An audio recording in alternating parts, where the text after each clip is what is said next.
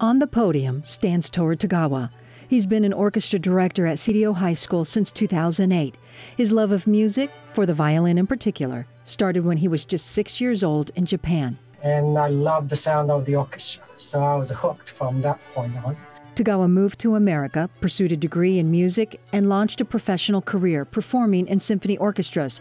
He explains conductors take a group of individual musicians to craft a united sound. He calls it having an orchestra mentality.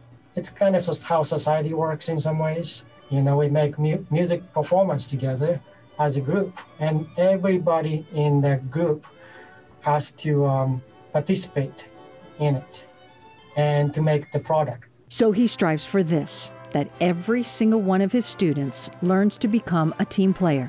And then contribute to the society. And I want that orchestra mentality to go into the community. But achieving a united sound is more difficult during this pandemic.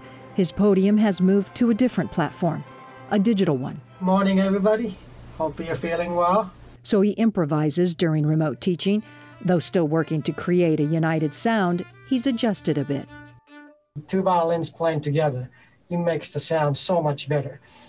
And with online learning, I can't give that, same sensation, which is unfortunate. But, they're learning individually, and I listen to them individually. Whether on a podium or in a classroom, working together or individually, Tagawa continues to stand out, now being recognized for his contributions to education and society. He also gives credit to his other team, the team of teachers and administrators at CDO.